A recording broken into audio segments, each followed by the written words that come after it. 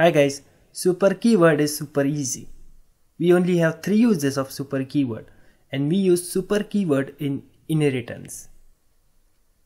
The first use is to access the variables of parent class. Suppose I created two classes, junior programmer and senior programmer. Senior programmer extends junior programmer and both these classes have a variable as salary. Because the salary of junior programmer is 2000 and of senior programmer is 3000. Now when I want to access the variable of parent class, I'll use super keyword. For example, I created display method in senior programmer. So inside display method I am using super.salary. That means that it refers to the salary variable in junior programmer because it's parent class, and the simple salary refers to the variable inside senior programmer. Now second use of super keyword is similar to first use, but rather than accessing variable of parent class, we'll access methods of a parent class. For example, both classes junior and senior programmer have a display method in it. Now I want to access display method of parent class, so I'll use super keyword in front of display method. So inside hi, when I call display, it refers to the display method of senior programmer, but when I write super.display, it calls the display method of junior programmer, that is of parent class. And this is the output of the program. And the final use of super keyword is the most used, that is called the parameterized constructor of parent class using super keyword. Suppose I created two classes, again junior and senior programmer, and both these classes have parameterized constructor. Now I want to call the parameterized constructor of junior programmer from constructor of senior programmer. So for that I can use super keyword. Just write the super keyword and pass the arguments, and depending upon the arguments, the JVM automatically calls the constructor of parent class, that is of junior programmer. If this is getting confusing, let's understand it practically. Let's revise all the 3 uses of super keyword. So the first use is to access the variables of parent class.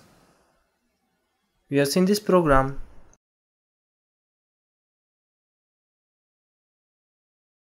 So super.salary means the salary variable of our junior programmer, and salary means salary variable inside senior programmer. Let's run our program, and salaries are printed correctly. Now let's access methods of parent class using super keyword.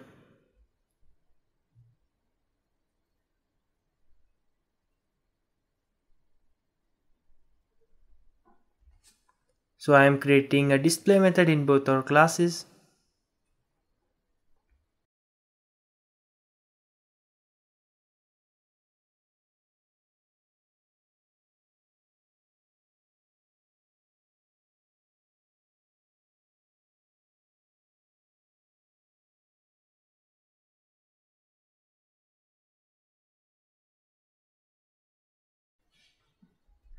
And I am calling both display methods inside hi method. So super.display represents display of junior programmer and display method is of class senior programmer. .hi.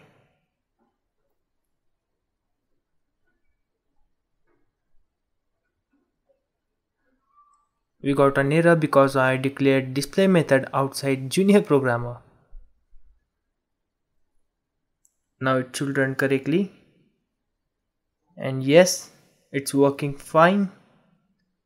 Super.display calls the method of junior programmer.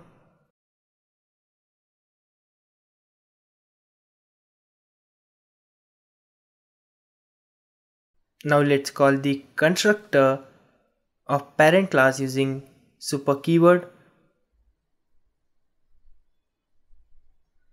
So I'm creating a senior programmer constructor which accept two integer values, that is salary of junior and salary of senior.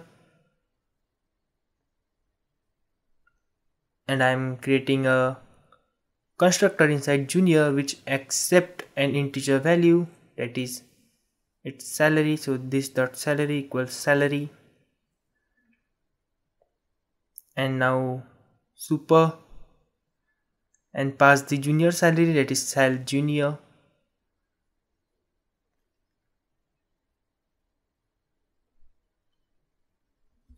Super keyword automatically calls the constructor in parent class depending upon the arguments if we have more than two constructors in parent class.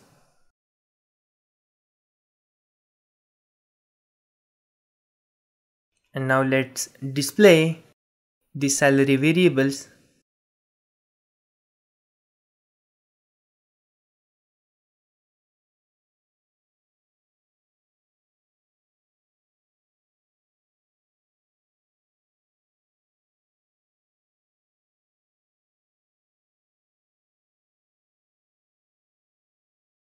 And I'm passing 5,000 and 10,000.